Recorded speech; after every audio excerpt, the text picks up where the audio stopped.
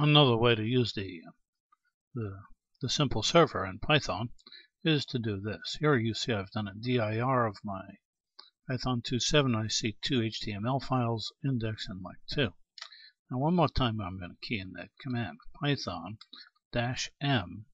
and then I'm going to key in simple HTTP server, hit enter.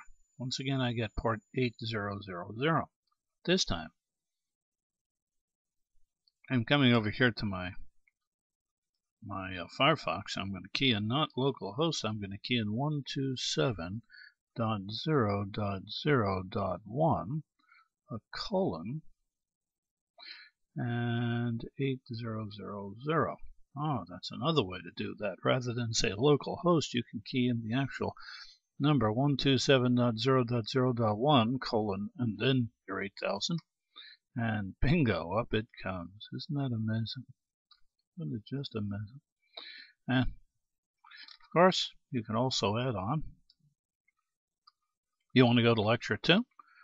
Okay, .html, and bingo, up it comes.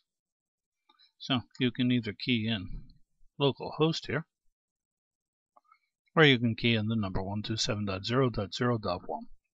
Both are acceptable. And let me control break my way out of here.